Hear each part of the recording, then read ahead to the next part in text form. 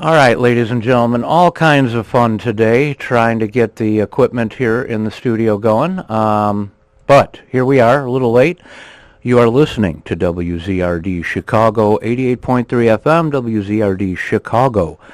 WZRDchicago.org for streaming around the world and beyond. And we're happening now. We're on the air. We have the esteemed Monsignor Jonathan Edward Cerebrus Aloysius Kelman with us today, Esquire, journalist. I'm afraid he's not hearing. Journalist from All About Jazz, yes indeed. And Yes. How you doing, John? I'm good. How about you? Happy New Year. It was a good start right here. I hope this isn't an indication of what's to come. Oh, goodness. Yes, indeed. Anyway, so we're happening. Good to talk to you. Good to talk to you as always, man. What we're doing today, folks, is John, for those of you who know or don't know, is one of the head journalists at All About Jazz, an online publication where you can find all kinds of wonderful music information, and it does go beyond jazz. And at the end of the year, John did his picks for the best of the year, so we're going to talk about that a little bit today. We're also going to say goodbye to a wonderful guitarist and musician, Vic Juris.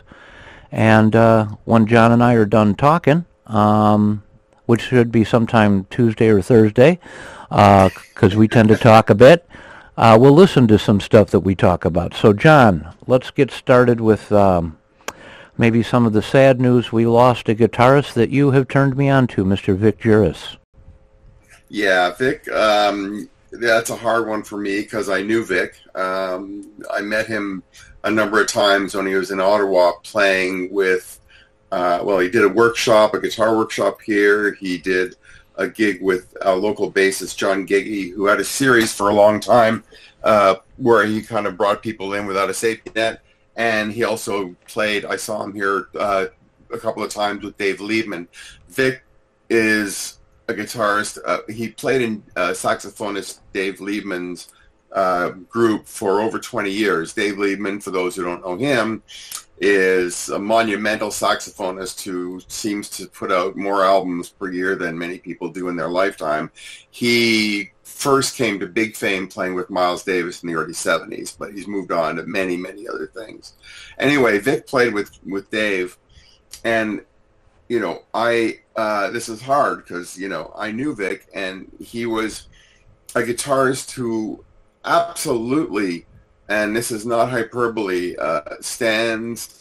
stood as all the big guitar gods alive today, like Bill Frisell, John Scofield, Pat Metheny, the late John Abercrombie. In fact, if there's any guitar player that Vic kind of is closest to, it would be Abercrombie.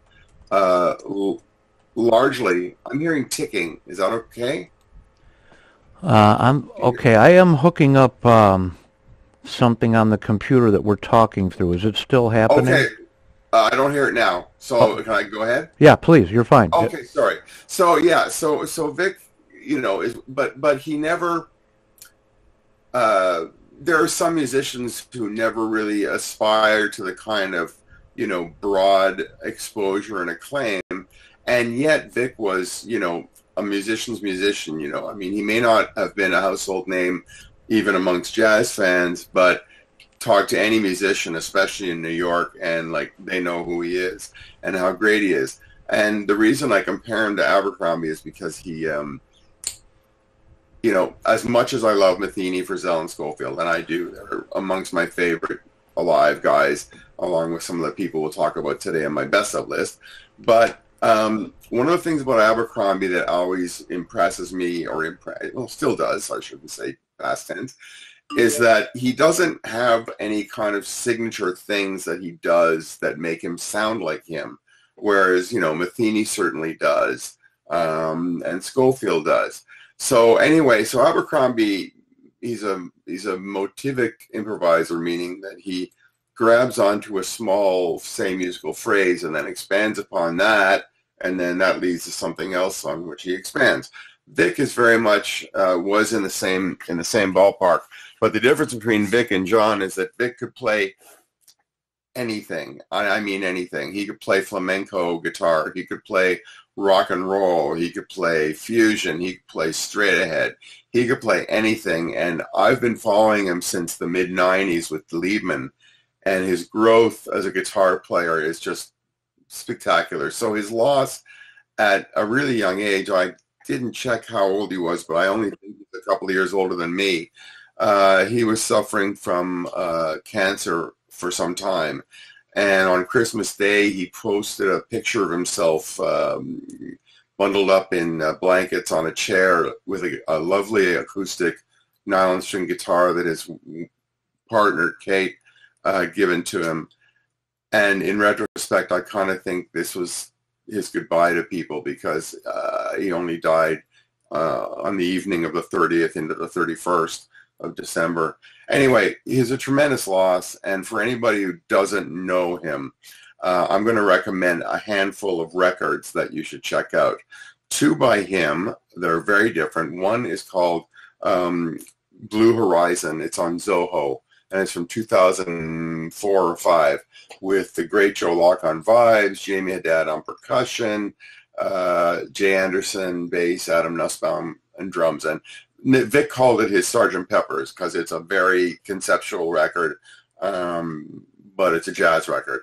That's an amazing one. And the other one is a more recent one. On give me the name of that first. Sorry to interrupt. Give me the name of that first one again, man. Blue Horizon. Okay. And the other one is a more recent one from around 2011 on Steeplechase, which is where most of his albums were released. And it's called Omega is the Alpha. And it's with Jay Anderson and Adam Nussbaum, who are his kind of regular guys for a rhythm section. And with Dave Liebman, you know, there's a couple. I mean, he did many records with him, but two that stand out for me are Conversations from 2003 on Sunnyside, because it's got some great writing by Vic along with his playing. And one of the last ones they released, which is called Turnaround, the music of Ornette Coleman, which is a very unusual album because Ornette rarely played with chordal instruments. And of course, Liebman in this case had, you know, guitar, bass, and drums, so we had a chordal guy. But it's a tremendous record. And those are four that would give you a good idea about what Vic is about.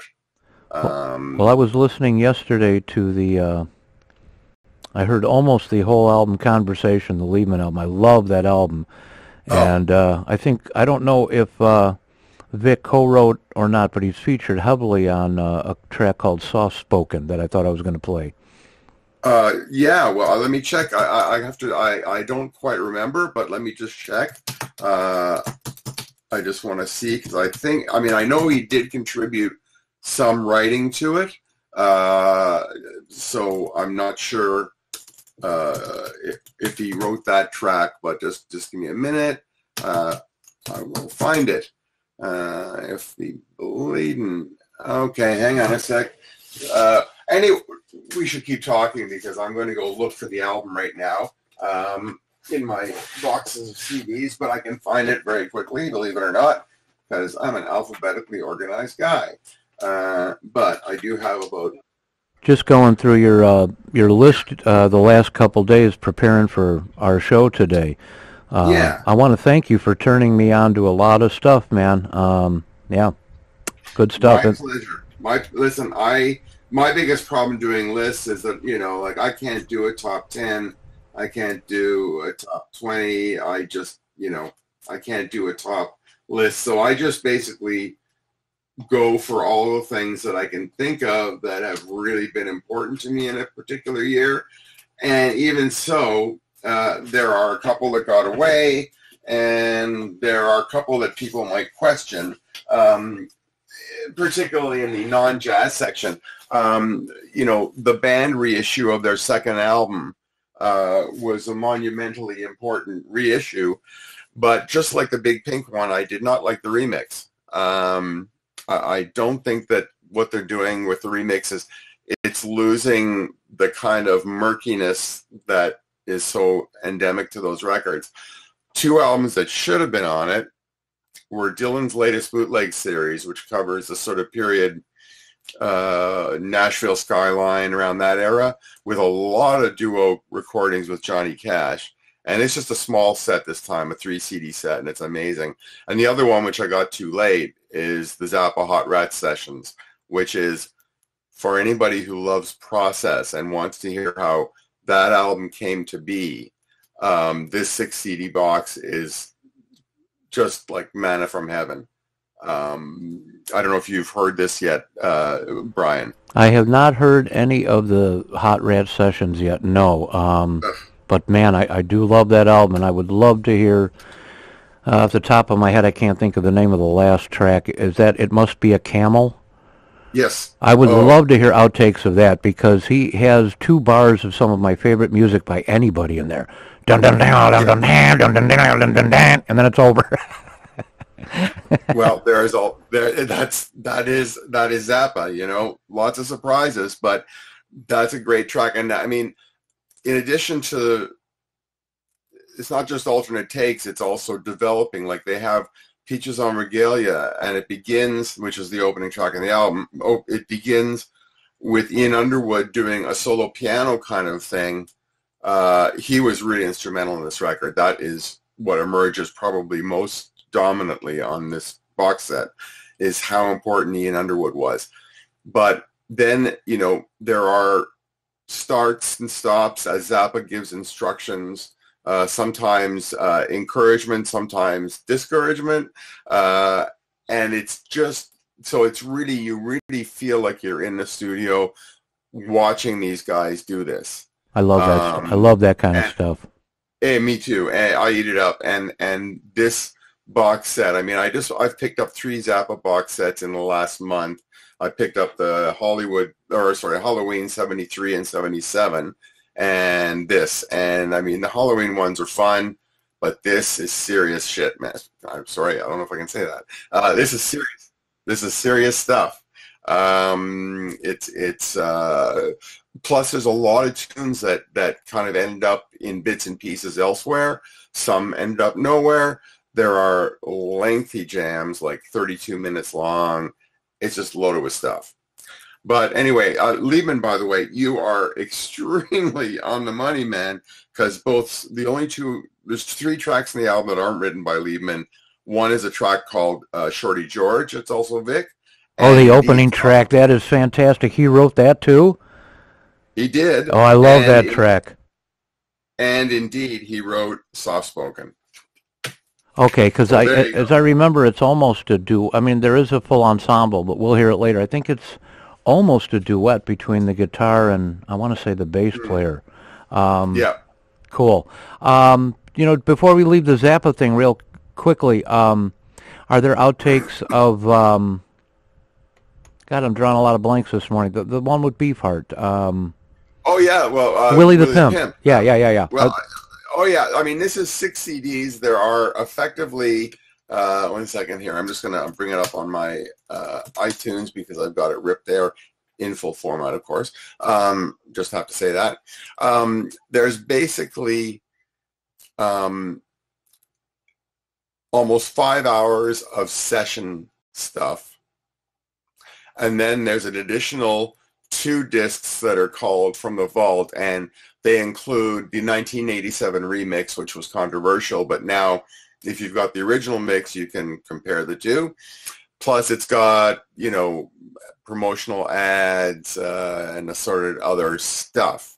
But like Willie the Pimp, for example, there are, I think it's only this many. Yeah, there's 4 tracks, but like it totals for almost 40 minutes.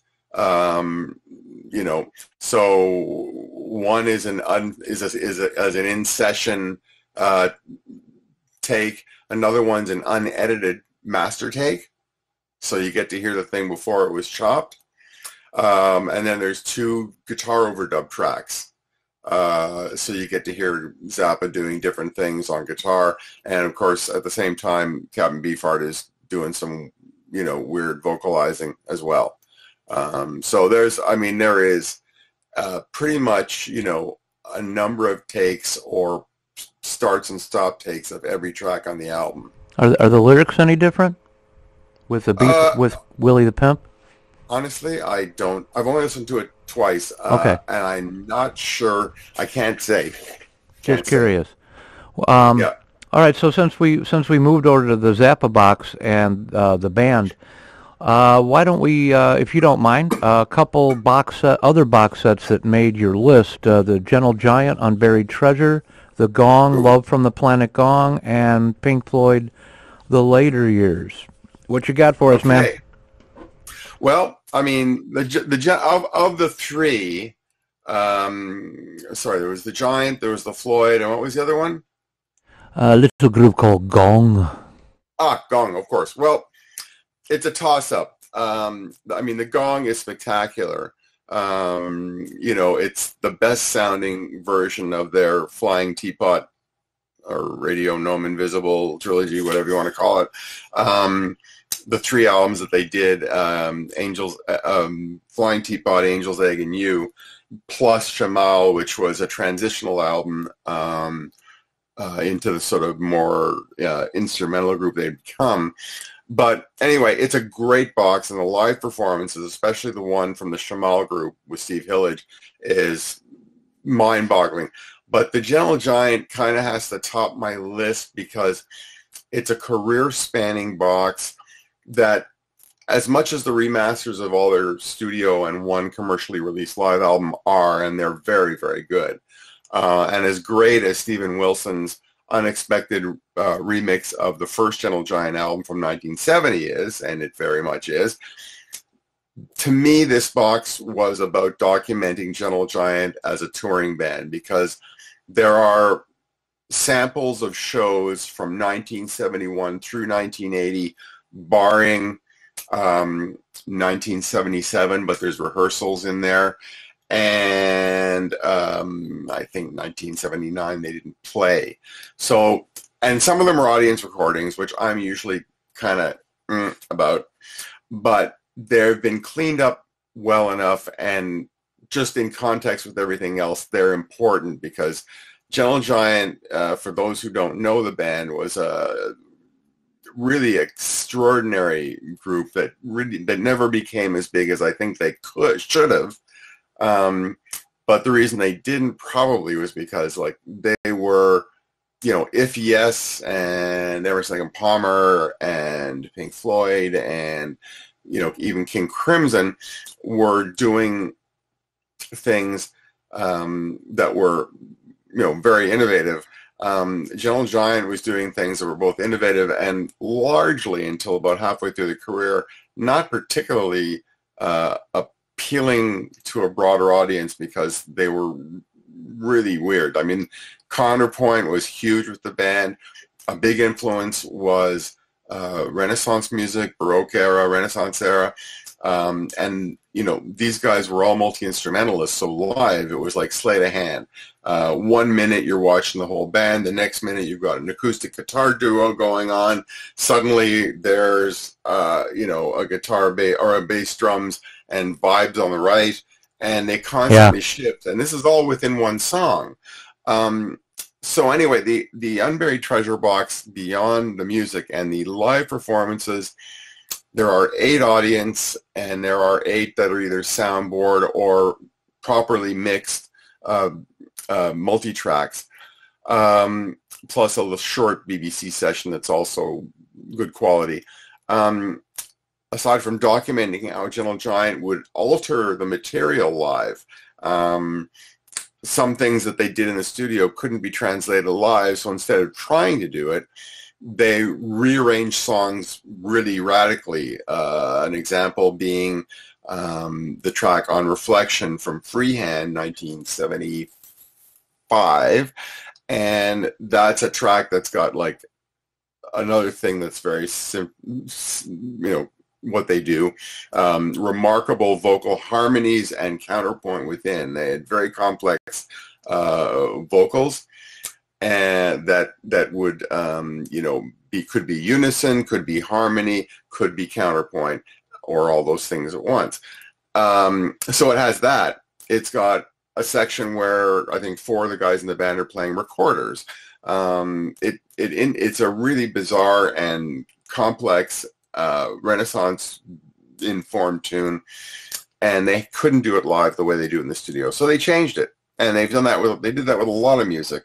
They also built medleys, like they built a complete medley from their fourth album, Octopus, from 73 or 72, 73, that, brought together, I think, 1, 2, 3, 4, 4 of the 8 songs on the album, but in different contexts. So anyway, so the music is tremendous, but on top of that, this is a heavy duty box, 29 CDs, 1 Blu-ray. It's got a 136-page hardcover book that's like a historical bio type book of the band, which really is necessary because there's only been one book before about the band by a guy named Paul Stump, and it wasn't, sorry Paul, it wasn't that good. And then there's a 96-page softcover book, also 12 by 12, coffee table size, where another guy basically goes through their touring history and refers to the recordings in the box, but also to many other things. So it's, and there's lots of little goodies as well, a missing piece jigsaw puzzle with, a missing piece for their 1977 album called The Missing Piece. There's the Giant for a Day mask from the only album that most people would say was awful by Gentle Giant, because they were trying to become more commercial in the face of punk, new wave, and just the way the music was going in 78, and they failed abysmally. But they bounced back in 80 with Civilian, and that album, if it had been released at a different time maybe, or by a different band that didn't have the, don't mean it in a negative way, baggage, that album could have been a bigger thing for them. Anyway, so the box set has got a lot in it. 30 discs, hardcover coffee table book, softcover coffee table book, with more information about Giant than you're ever going to find anywhere else. And it's not cheap. It was originally limited to 2,000 copies, but because it sold out so quickly, and because, unfortunately, and I'm going to say this here, there are people who buy these box sets hoping to put them out of print so that they can then put them up on eBay or whatever for like ridiculously inflated prices. And so Madfish did something that they have never done before in my knowledge of them, and that's they announced a second pressing of 1,000 copies that'll be out in April. It's 250 pounds, which is a lot of money, but you get a lot for the money. So that's my thing about Giant, and I went on a long time there. Let's go to Pink Floyd. Pink Floyd, on the other hand, it's a great box, especially for somebody who's not a pathological Floyd freak. The real nitty-gritty guys have problems with it for a variety of reasons. It's an 18-disc box. It's got 5 CDs, which have a complete remix of A Momentary Lapse of Reason, their 1987 album, studio album. But that was a weird album because Richard Wright their keyboard player didn't participate much on it. Nick Mason, the drummer, wasn't feeling very comfy, so he did a lot of electronics and some drums, but mostly it was session guys like Tony Levin on bass, because they didn't have Roger Waters anymore, and Tony was certainly a great choice. But also they used, other drummers. And it's funny that the rhythm section for that album ended up being... I'm not sure what tracks the drummers played on. I think Keltner's on there, but I think Andy Newmark was on there too, and Carmen Apici. Okay, and Newmark and Levin were the rhythm section for Double Fantasy. Yep. So it was great, but it was sort of kind of not sounding like Floyd, and it was very, very much buried down in a lot of '80s production tropes that may have sounded great at the time, but sound kind of, dated now. So what they did was they brought in more of the keyboards that Richard Wright did, and Nick Mason actually literally recorded new drum tracks for a lot of the stuff. So that's one CD. There's 2 CDs of an expanded Delicate Sound of Thunder, which was their live concert video of 2 hours, but they had an accompanying live double disc set that was just, at the time, it was also a 2 LP set, so it was short. It was about 85, 90 minutes. This is like 2.5 hours almost, and it's pretty much everything they played until a guy corrected me, a Floyd geek, and thank God there are those guys out there to keep me honest. It played everything except for Echoes, which was the opening song for the first 11 gigs, after which they swapped it out for the usual Shine On You Crazy Diamond. So that's 1, 2, and 3. The next 2 discs are the disc 4 is a bunch of live tracks that were B-sides to single releases from both A Momentary Lapse of Reason in 1994's The Division Bell, and also a bunch of outtakes from The Division Bell, which are kind of interesting simply because they actually used a lot of outtakes from The Division Bell to fashion Pink Floyd's final record, The Endless River, that was released in 2014, and barring one song was all instrumental and was really meant to kind of focus a good spotlight on Richard Wright, who had passed away in 2008. So then the last disc is the Nebworth concert, which is a heralded show they did in the pouring rain, and it's good, but I'm not sure how comparably it is compared, like with Delicate Sound of Thunder, because it was recorded in 1990 at a show at Nebworth.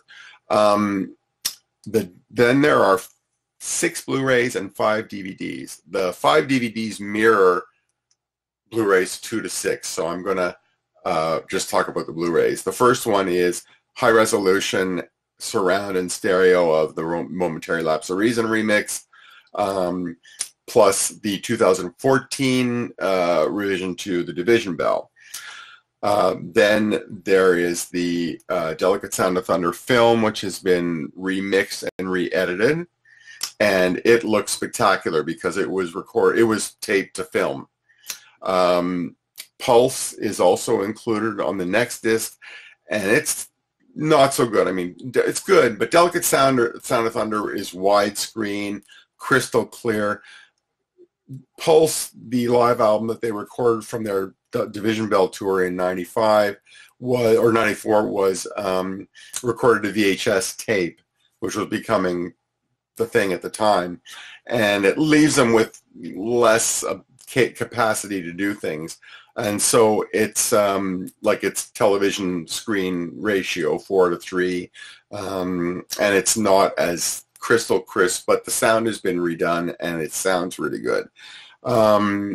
Then there's a disc of assorted musical odds and ends, including 5 previously unreleased video tracks from the Delicate Sound of Thunder tour that were all from the A Momentary Lapse of Reason album, plus 3 rehearsal tracks from the Division Bell tour, and assorted other things like the Rock and Roll Hall of Fame induction, the Syd Barrett tribute, Syd Barrett being the original singer and guitarist for the band, who got so heavily into drugs and mental health issues that David Gilmour came in first to augment him and then ultimately had to replace him. Anyway, so there's a tribute. So then the last DVD or Blu-ray is assorted documentaries and the screen films from their shows. They always used to have like a round screen behind them, and many of the songs had films by a variety of people, many of them by Storm Thurgerson, who was one half of Hypnosis, who also did most of their covers. So there's also documentaries about the covers, assorted stuff, all great stuff. And the screen films are interesting because, I mean, they're full, widescreen films, and you get to see the entire thing, and it's anyway. So there's good stuff, but the problem with Floyd is, it's a lush box. It's better than the early years box in the sense that the early years box, you open it up and like 50% of it was literally air. There was, it was a much bigger box than it needed to be. This one feels like it's bursting at the seams. It's got a 60-page hardcover coffee table size photo book, which is really lovely. And, it's got all sorts of other things like tour programs and, the usual odds and ends.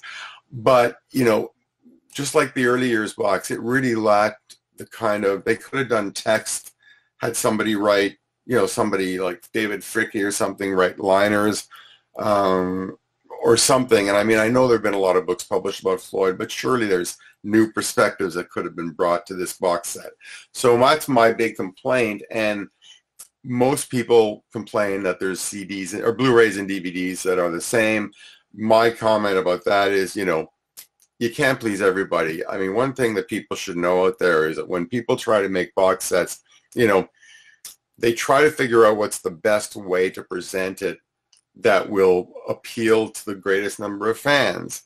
So there are people who still don't have Blu-ray, so they needed to put the DVDs in there. They didn't do the high-res mixes of A Momentary Lapse of Reason because DVDs don't have enough storage capacity to have done that.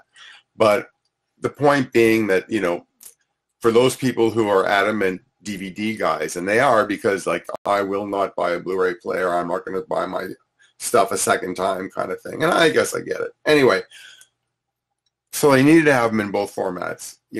Some people say, why didn't they release two different boxes, one Blu-ray, one DVD? Well, the cost of doing that, and, you just can't please everybody. So, for the people who are complaining about the number of discs and the format of discs, I'd kind of say, with all due respect, get a life. My big complaint is that it's a very expensive box. It's something like $450 US or something. See, I think that's the thing, man. If you can afford a $450 box, I think you can probably afford a $50 Blu-ray player. That's my view. But there are people who do buy these things, and they are absolutely, it's like they're militant about it. And I don't mean any disrespect, but heck, I'm at 4K now. I'm buying 4K media. I'd have loved to have seen Delicate Sound of Thunder, remastered the film in 4K, Oh yeah, I want to. Let me interrupt real quick. I just want to. No, that's about all. That's really what I wanted to say about the Floyd. It's a great box for latter period Floyd fans, and it is a lovely box. It's got a lot in it. It's just expensive. Yeah, I just wanted to throw in. I've been reading some threads about this over at the Steve Hoffman forum and at Progressive Ears. Yeah. And folks are wondering why Welcome to the Machine isn't on the video, but it's on the audio for Delicate Sound of Thunder. I think I remember reading a long time ago that Waters owns the Gerald Scarf, or however you pronounce the gentleman's name. I think he owns all that animation. So I think, now I don't want to spread wrong information, but I think that's why it's not on the Delicate Sound of Thunder film. That could be, but also don't forget, they didn't record like every show. They recorded one show, and, maybe there was a problem with the video recorder at the time, with the yeah. not video, there are many possible reasons why. I have not heard anything, so we can speculate, but that's about all we can do. I hope you folks are digging this. This is some very in-depth look at these releases and with knowledge behind it. So I hope. And I'm sorry, I babble on. Interrupt at will. No. We one of our mottos at the Wizard is Babylon. Okay. So let's talk a little bit about some of these releases that are individual albums that you had on your top 10 list, both jazz and beyond jazz. And I just want to add one. Yep. The Claypool Lennon album. The which one? The Claypool Lennon. Oh my, I don't even know that one. What was that one called? God, I am really spacing out today. It started with South of Reality. Okay. That album is, I just think what Claypool Lennon are doing are just... All right. And for those of you who are listening who have tried Sean Lennon and not found stuff that you loved, I got to admit, I've heard some Sean Lennon stuff years and years ago. it didn't turn me off, but it didn't grab me either. But if you hear his Ghost of a Saber-Toothed Tiger with his girlfriend and this Claypool Lennon stuff, what a melodic writer. What a great guitar player. Anyway. I will buy this as soon as I'm off the phone with you. Oh God, man, believe me, you're gonna love it. No. If you're recommending it, I'm in. Well, thank you. All right, I want to talk first about some of these releases that you have on your list that I went hunting around for that really grabbed me. So I'm going to list 1, 2, 3, 4, 5 of these. Okay. That doesn't mean the rest of the stuff on your list I don't want to talk about. It also doesn't mean I didn't like it. I just couldn't find it handily. Of course, and I will raise a few that as probably as well after you're finished with your 5. But go ahead. Well, the Mark Copeland, And I Love Her.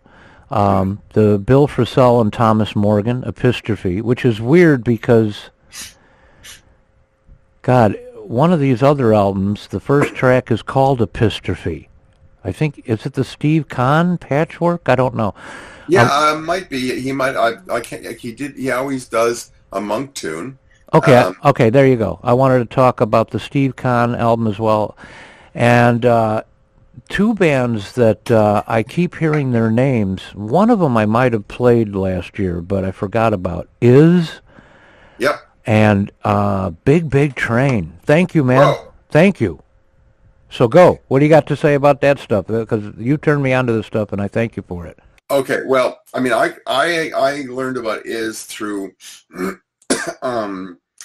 I was approached by actually 2 publishers or 2 book agents in England in 2014 about doing like a real progressive rock history book, a big one, like a tome, 600-700 pages.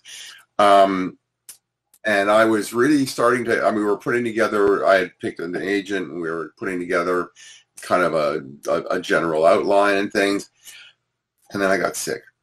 For those who don't know, I have chronic fatigue syndrome, which is, I manage fine and I could be a lot worse, but it slows me down. And the idea of doing a book from scratch just became an impossibility. So, but at the time when it was still on the go, I was reaching out to a pile of bands just saying, listen, I'm going to be doing this, and from what I've read and heard, I think you guys should be here. Can you send me anything? And Iz sent me a number of records, and I just loved them. They're very, they're now called, I think, modern prog instead of neo prog, but we're splitting hairs here.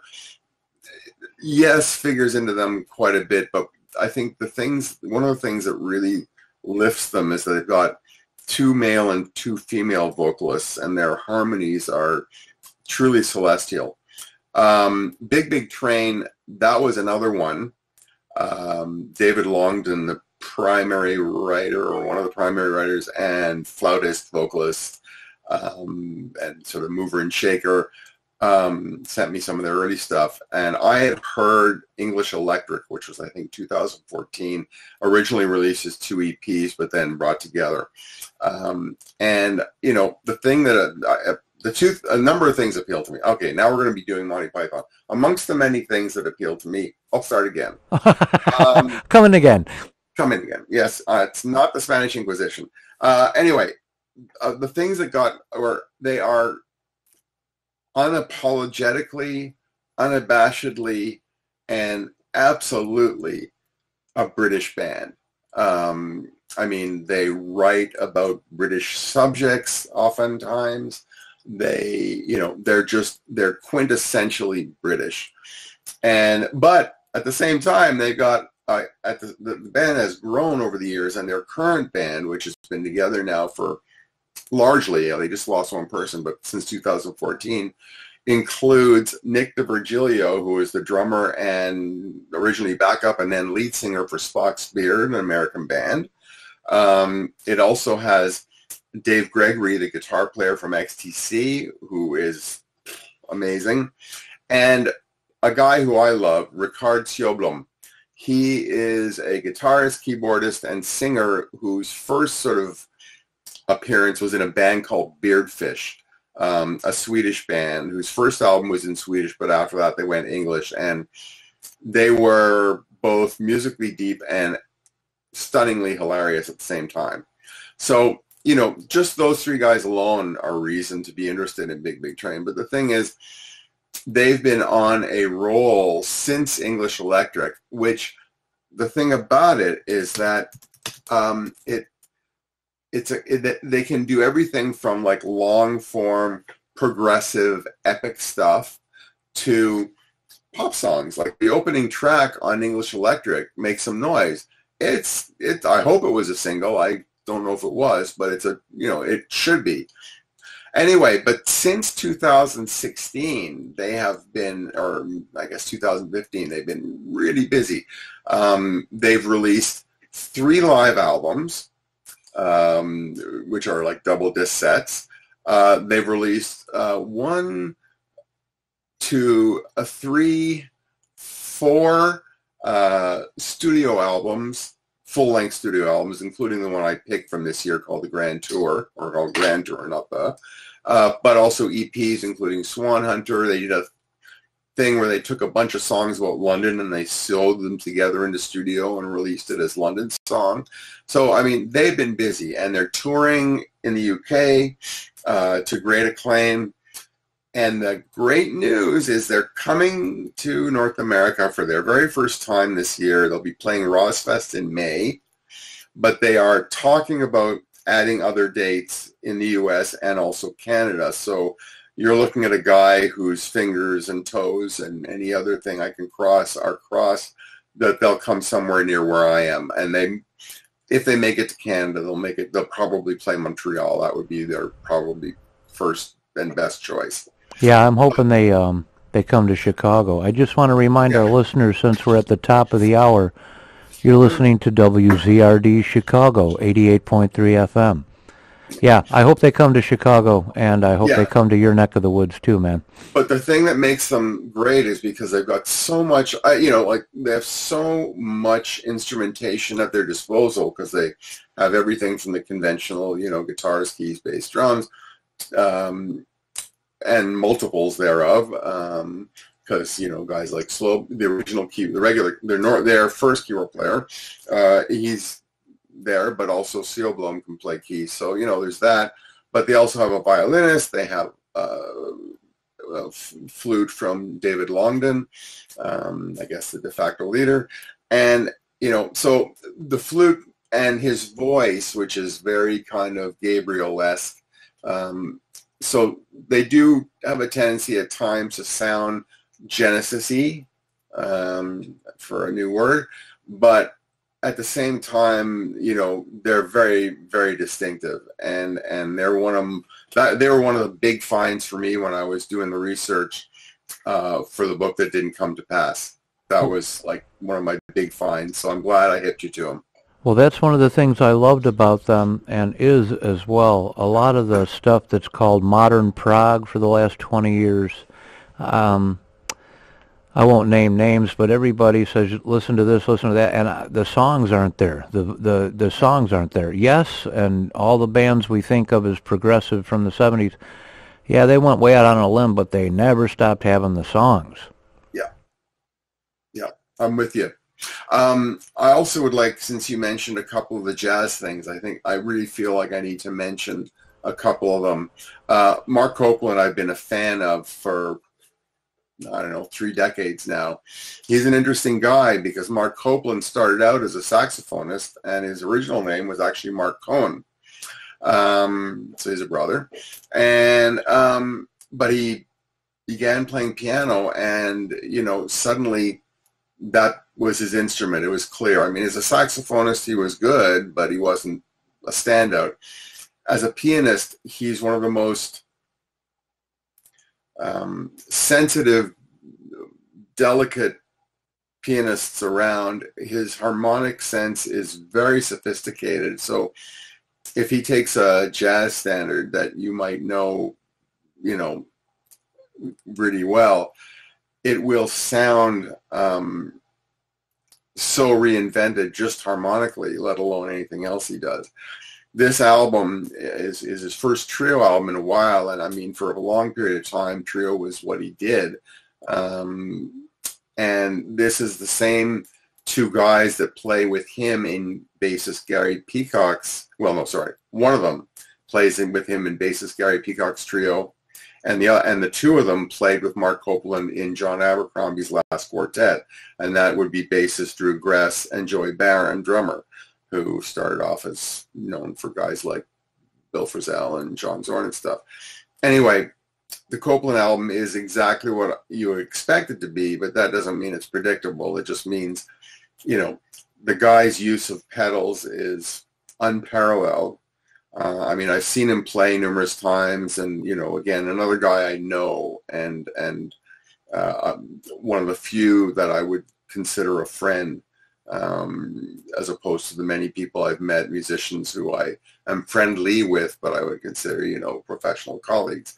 Mark's a friend, you know, a little distant, but we're in touch. And this was a really great return, and with these two guys, since they've been playing together with Abercrombie and in various other contexts, Drew Gress has been playing with Mark for a couple of decades. They had a group with Abercrombie. Originally, the Abercrombie's quartet was originally Mark Copeland's quartet, and originally had Billy Hart on drums instead of Joey. Yeah. But that started in '96 with Second Look, I think, and then they did another album on Pirouette. But then when it came to ECM, you know, it's, you know, Mark's name isn't as big, so they decided to push this under Abercrombie, but really it's a collaborative group. And the same thing applies to Gary Peacock's trio with Joey and with Mark. But anyway, this album is just, you know, I hate to say it, but pretty much any album that Mark puts up is going to end up on my best list.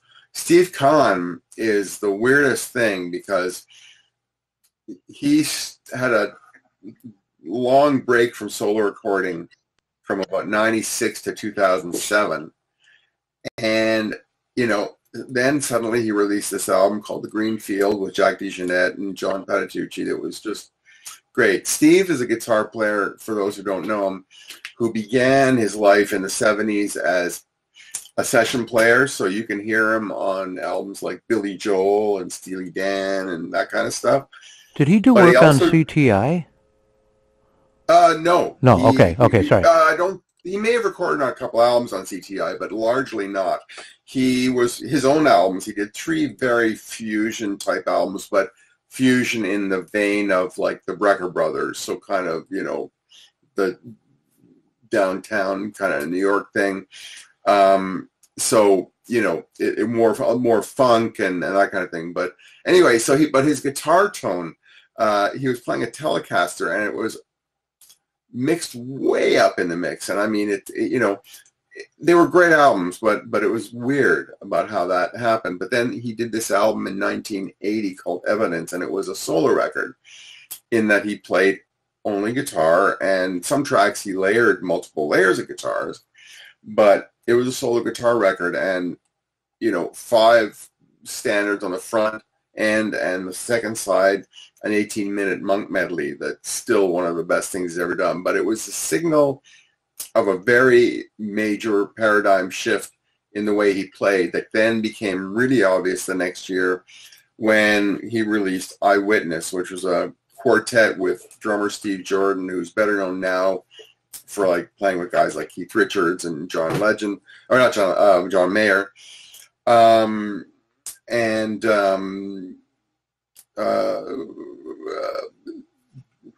My brain's playing.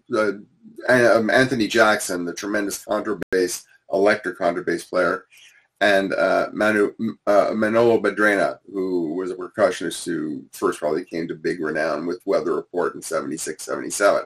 Anyway, this was a real change, because he moved from his Tele to, you know, like a Gibson ES335, and went for like a cleaner, warmer tone kind of sound.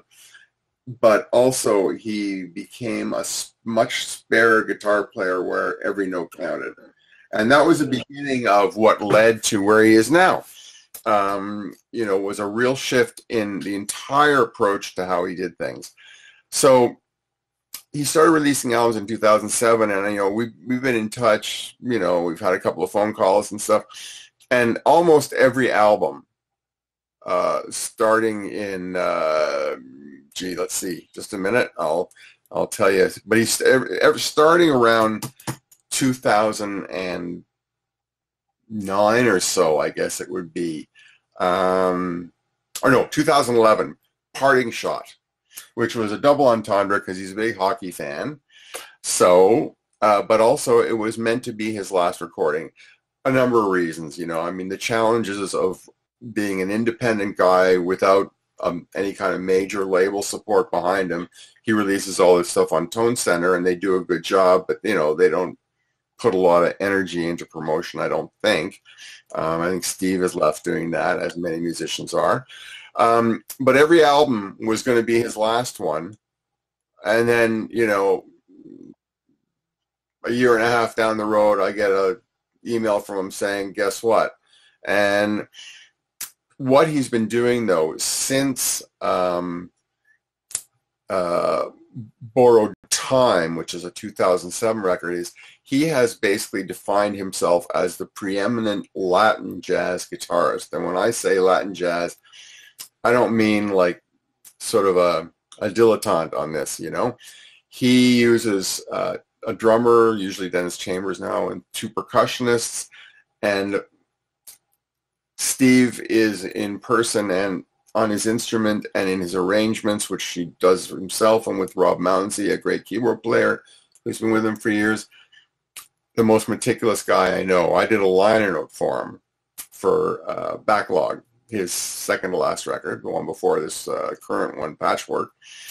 And it was a great experience. I told him he was on my bucket list of guys I'd love to do liner notes for, but, it was a struggle getting them right because he was so meticulous and so very specific about what he wanted. And his music reflects that. And so when you talk about a guy like him doing Latin versions, let's say, of Epistrophe, a classic Thelonious Monk tune, or Ornette Coleman tunes, they are real reinventions, and you'll have not heard anything like them. And his albums have become great because his own playing is tremendous, both as an accompanist and as a soloist, but also he brings in great guests, like on this the current record, Patchwork. Randy Brecker comes in on flugelhorn on one particular lovely tune, Bob Mintzer on tenor on another. He also did an unusual thing in that a guy named Jorge Estrada wrote the closing tune on the album, but it was for himself, and Steve Conn was supposed to play on it. And the project never happened, but there was this recording. And so Steve said, let's take the recording of you, and then let's add my guys into it. So it's kind of like, combining sessions from years apart. And it's a tremendous closing track called Hurricane Claire. Okay. So anyway, it's an amazing record, and I expect nothing less from Steve, and I never get anything less. Lovely. Yeah, I enjoy his playing a lot, as well as the Copeland playing. I love that stuff, man. Yeah. So listen, since we started late, I want to make sure that I leave enough time in the show to play some of this stuff. Let's. Anything else particular you want to talk about? Well, yeah, let's tie this up in maybe 15 or so minutes. Yeah. Because you and I can talk forever about the music we love. But yes. I want to touch on the Bill Frisell and Thomas Morgan, and I would also like to touch on, speaking of Frisell, the Zorn record that came out. He came out with several albums this year, as he always does. But the Nove Cantici per Francesco di Assisi album with Julian Lage and Gian Riley. Good job. I've been practicing. Good. No, my wife is good at this because she's into opera, so her ability to articulate Italian and other stuff is tremendous. I cannot speak Italian. I'm half Italian, quarter English, quarter Irish, but I do not know how to speak anything but Chicago. Okay, but my wife is 100% Irish, like off the boat Irish, which has, it's interesting things when you're talking about a guy like me who's, a Canadian. And anyway, I'd like to talk about those two records, but I'd also like to talk a little bit briefly about the ECM download streaming only releases. Oh, yeah. Please do. Yeah. Okay. No specific ones, but just I can mention a couple. But the bottom line is ECM Records, the heralded German label that celebrated its 50th year in 2019. And to do that, amongst the things they did was they reissued their very first album by pianist Mel Waldron called Free at Last, except for once, and ECM does not do this, they added additional takes, and that's a rare thing for ECM. In fact, I think it may be the only time they've ever done that. So, but what they also did was they've got a pile of albums that have been sitting there and have never seen release in the digital realm, so not on CD, not in any digital format. And so what they did was they remastered them and in a high resolution, and then, downsampled them for, certain streaming sites and for all these other places, but made them available for sale as download-only releases. And, I mean, there were over 30 of them released at about 7 a week, I think in July. And every week I pulled my hair out because I just looked at how much money I was spending. Because, of course, I was buying all this stuff. But I mean, there are albums that I've been waiting to hear. I've had vinyl to CD rips for years. Jackie Jeanette's Two Directions albums with John Abercrombie, Untitled and New Rags being two. Double Image, the album Dawn, where I love that album. That album. Yeah, Dave Samuel. I mean, a two mallet group. So two vibraphone / marimba players, a bass player and a drummer.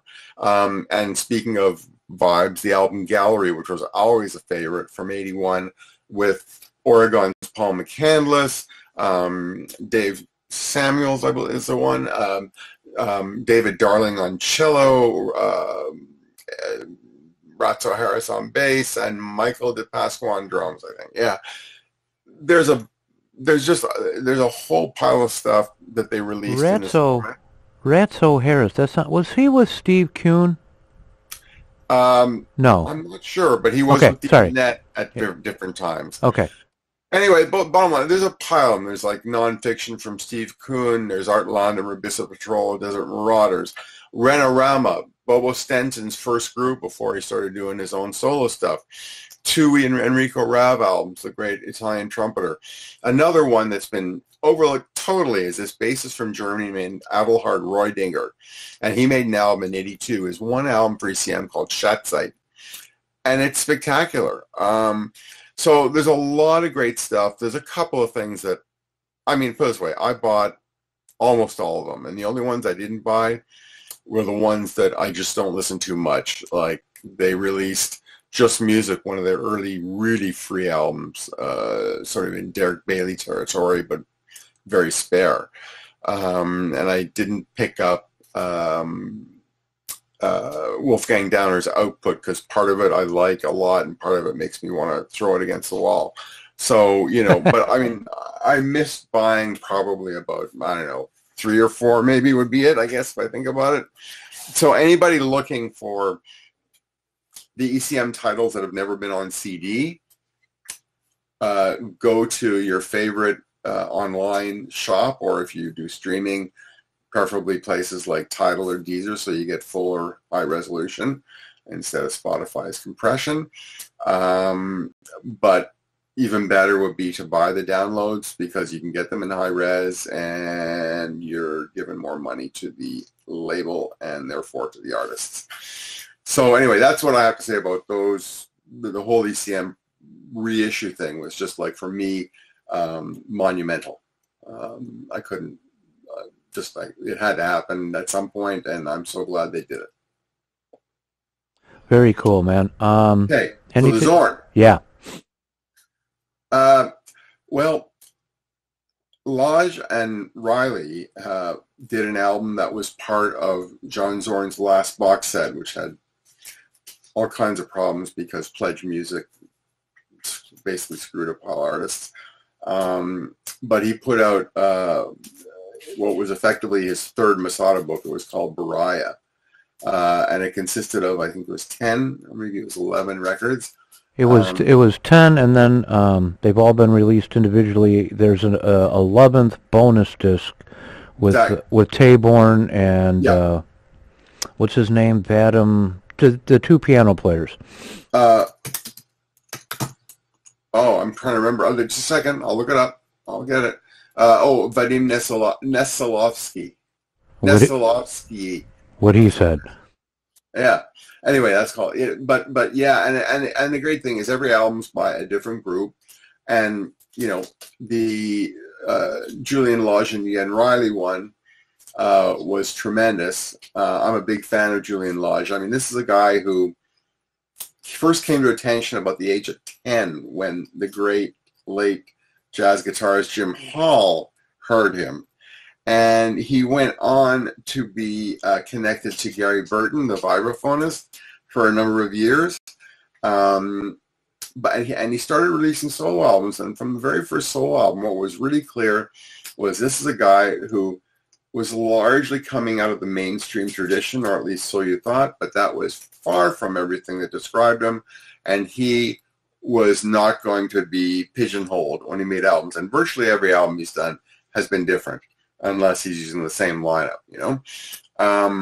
So I'm a big fan of Julian. I've seen him live a few times, and I saw him do a duo with Nels Cline, the guitar player who is an amazing left-of-center jazz guitarist, but is also the guitar player for Wilco, just to show that musicians don't, have broad tastes and broad interests in playing, and no, Nels Cline is not moonlighting in Wilco. He loves playing with Wilco. Anyway, so Julian Lodge and Ian Riley, and then when you add Bill Frisell, who was in the Book of Beriah with the group called Gnostic Trio, which is vibes, guitar, and harp, and this is like their 6th recording. It's called Netzach, and it's just tremendous. So the idea of putting Bill together with Julian and Ian has been great, and so much so that I think Bill is going to be doing some duo tours with Julian this year.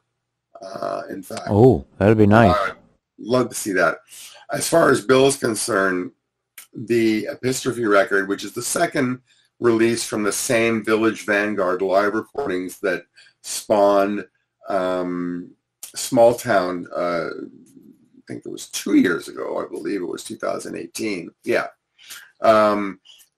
This is more of the same, but I mean, I wouldn't call Bill like my friend. I think that would be assuming too much, but we've met a lot of times. And I don't think that there is another musician, and he has many people he plays with regularly, but I don't think there's another musician who so closely mirrors Bill, not just in his approach to playing, but in his personality, as Thomas Morgan. One of the most underspoken guys, and I mean, Bill is an underspoken guy too, but because he's a big name, he's forced to speak more than he probably likes. But it's that duo record is just the epitome of sublime understatement. So the one with Zorn is similarly surprising. I mean, Zorn has such breadth in what he does. I mean, he does ear-piercing stuff to some of the most beautiful music you hear anywhere. So I find it, I don't follow him as closely as I used to because, frankly, he releases so much stuff, it's impossible to do so. Oh, I know. I just started collecting him I'd say 2012, and I have about 50 CDs, and they're all just from this century. I don't have anything from last century by him. Yeah. So, I mean, the Masada Quartet he had with Joey Barron and Greg Cohn on bass and the great Dave Douglas on trumpet was just a mind blower. I saw them live once, and it was really just one of the great shows in my lifetime. But he's not always in my wheelhouse. Like I find like Painkiller, is a bit over the edge for me. Well, I got to be honest. I'm not a big fan of noise or skronk. I'm just Yeah, not. me too. I sit through it with Art Ensemble because there's a lot of other stuff. Art Ensemble Chicago with Sun Ra, Yeah. with Zorn sometimes. But yeah, I'm not too interested in that kind of stuff. But you hit the nail on the head. He has written some of the most beautiful music ever. Just Yeah. yeah. I mean, he's an amazing guy. So, We had a beautiful thing here a couple of years ago, John. oh, The Art Institute of Chicago. mhm. Beautiful museum. From 11 in the morning, I think, or noon until they closed at 5, a day of John Zorn. Oh my God. Oh, I saw the Gnostic Trio in the room with Impressionist paintings, Monet. Yeah. It was beautiful. I had to listen to Riley and Oh, no. I had to listen to Gian Riley and Julian from another gallery because it became real apparent real quick as the day grew that you weren't going to, because some of these were held in a small gallery, and I was so frightened. They had some sculptures that people were going to knock stuff over. I mean, they were Right. jam-packed. Anyway, I don't mean to interrupt, but yeah, beautiful, No. beautiful. And I thought, sorry, when you said Riley and I got all, ooh, I thought you meant Terry Riley because Terry Riley has recorded. Oh, his dad. Yeah, no, I didn't see his dad, no. Yeah. I mean, I would be, I don't know if, I mean, I don't know what I would be like if I was able to see Terry Riley perform live. No kidding. You know. Well, listen, before we top this off here, or tie this up here, or end it, or begin it, are there any other things you wanted to mention from your list? Yes, absolutely. And for anybody who is on the list and who happens to be listening, if I didn't mention you, I'm sorry. I mean, because everything's great. All right, this But- is a little weird, but I don't have any editing equipment at home, and I post these videos on YouTube, these interviews. We've got 13 minutes left on this disc, so Okay, well, we'll be done long before that. okay, go. Yeah. So, I wanted to mention Stefan Thielen's Fractal guitar on Moonjune Records. Stefan is the leader of a band called Sonar, and if you're a fan on ECM of Nick Barch, you need to hear these guys. It's basically two guitars, bass, and drums. Similar territory, but different. Fractal guitar is a little more broad in its picture. It's not as narrowly focused as Sonar is, but and I think it's a landmark guitar record. King Crimson, of course, released a lot of stuff this year, but the Heaven and Earth Live and in the Studio gets my vote as the best value for your money that includes the most amount of music in a box set that I've ever seen. And the other thing is it's really good stuff. But some single recordings that I think need to be mentioned in the jazz world. I'd like to bring up guitarist Reza Bassi, A Throw of the Dice on Whirlwind. He's a guitar player I've been following for about 15 years, and he just keeps changing. And he's Pakistani from where, and it's part of who he is. So that's one. Jasper Blom, a tremendous saxophonist from the Netherlands, with his long-standing quartet, did a live album called Polyphony, but with some guests. It's particularly tremendous. Mats Arletson, a Norwegian bassist, Reveries and Revelations on Hugro, a sort of solo bass record that's both beautiful and oblique at the same time. A curious one, a piano player named Eric Lewis, who goes by the name Ilu. Cubism. It's on Kurt Rosenwinkel, the jazz guitarist, who's one of my favorite. His hardcore records, Ilu plays Rosenwinkel. You want to hear a pianist approaching Kurt's writing, it's quite something.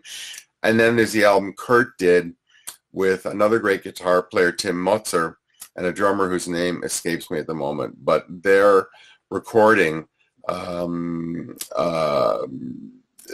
this year called Searching the Continuum. The band is called Bandit 65 on Hardcore. It sort of relates to Rosenwinkel's 2003 album Hardcore, but in a very different way. Last couple of jazz ones, Antonio Sanchez and Migration, Lines in the Sand. Antonio Sanchez, best known for playing drums with guys like Pat Metheny. since he's formed this migration band, his writing and the band concept has grown incrementally with each release. I saw him this summer in Montreal, and it was one of the best shows I've seen probably in this decade or the last decade. This is a really tremendous record. And last one is Socrates Sinopoulos Quartet. Socrates plays a lira, which is a bowed instrument, and it's a piano-based drums, but with this Greek instrument added in, and this is their second record, and it's something. Now, as far as the non-jazz stuff, obvious, Abbey Road. Once again, Giles Martin nails it. But another guy who did a great remix is Tony Visconti, who remixed David Bowie's Space Oddity, and actually made it better, which is an amazing thing in itself. Leonard Cohen's what appears to be final record, Thanks for the Dance. If you liked his last one, if you Want It Darker, which was put together by his son, but came out just before Leonard died.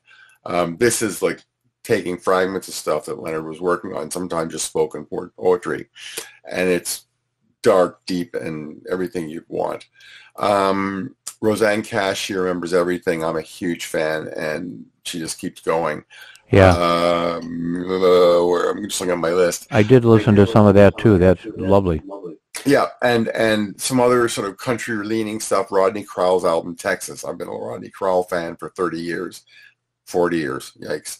And, and also Bruce Hornsby's Absolute Zero, which is a pop record by a guy who's best known as a pop guy. But, man, is it ever experimental. It's probably his broadest reaching record that he's ever put out. And if all you want to hear is The Way It Is, or Mandolin Rain or something like that, well, this may not do it, but for anybody who's looking to hear a guy who's stretching a bit, a lot actually, this is it. Absolute Zero by Bruce Hornsby. Ashley Hutchings, Gone Missing. Ashley Hutchings was one of the original members, bass player and singer, in Fairport Convention, the traditional British folk rock group that's gone through multiple changes. His solo recordings are hit and miss, but Gone Missing, which is tracks from 2 albums that he did that were particularly good, by Gloucester, Doc's I Sat and Wept, and I can't remember the name of the follow-up. Anyway, this is sort of other stuff from those sessions. Amazing. Last 2, Buddy and Julie Miller, Breakdown on 20th Avenue South. Husband and wife team. Buddy Miller played with Robert Plant in the Band of Joy. It's produced multiple people that you probably know. Julie's been a singer-songwriter for many years, and this is their first recording together in 10 years, and it's just a big winner. No Man, Love You to Bits. No Man, the duo of Tim Bonus, the singer, and Steven Wilson, the everywhere guy. Very surprisingly progressive leaning, and a really nice record from this guy's. Unexpected. And the last thing I'm going to mention, sorry, 2 more, I think I've got time. XTC as Dukes of Stratosphere, Surroundabout Ride. Oh, hell yeah. Yeah. Steven Wilson remixes XTC becoming a psychedelic rock band in the mid-'80s. Amazing stuff. And then Van Morrison, 3 Chords and the Truth. He's a guy who keeps putting out records, and you go, yeah, these are good, But this is particularly good, and it harkens back to his sort of early 80s days of Beautiful Vision and Inarticulate Speech of the Heart. So, really stands out. And last one, Frank Wyatt and Friends, Zeitgeist. That's another progressive one. Frank Wyatt was part of Happy the Man, which was one of the most important, I think, progressive rock bands that came out of the U.S. in the mid-'70s. Yeah. Because they were connected more to Gentle Giant and to the Canterbury scene than they were the typical guys that people were following, like Yes and Genesis. And this is a really nice record. That's all I can say. It's a really nice record. So that's about it. Everything else is great. That's on the list. If I didn't mention it, I'm sorry. But I've dominated this conversation already way too much. So I'm Well, no, sorry. this was more. Yeah, no, this was more as opposed to a conversation interview. This was more you telling us about your top picks. So don't feel you Yeah. dominated at all. That's what it was Okay. about. Well, Yeah, man. I hope I've given people enough stuff, and I hope I've given some things to think about because, um, oh, I have to add, Partisans, Neat to Neat, their final record, Neat to Neat, Nighty Night. Um, Julian Siegel on sax, Phil Robeson on guitar, Thaddeus, oh man, his last name, I think it's Kelly, and on bass, and Gene Jackson. This is their swan song, a live recording at the Vortex in London, and they are another group that crosses a lot of. They cover a lot of territory, and I would recommend them unhesitatingly. Okay, I think I'm done. Man, it is such an honor to have you call in and talk to us. I'm sure our listeners. I always get responses to how informative this was, talking to you usually, and this one, I can see listeners just like grabbing notepads and writing frantically, writing down titles and artist names. So, thank you so much. In those last slightly less than hour and a half, we're Yikes! we're going to get to some of this music, but because of the way we had to do this today, folks, the phone line wasn't working. I had to download Firefox onto my laptop. So I'm going to have to leave you with some sounds for a minute while we say goodbye to John. And don't go away. We'll be back with music in about 60 seconds. So, John, thank you so much for calling, and we'll probably talk again within a short while about more magical music. Anytime you want, man.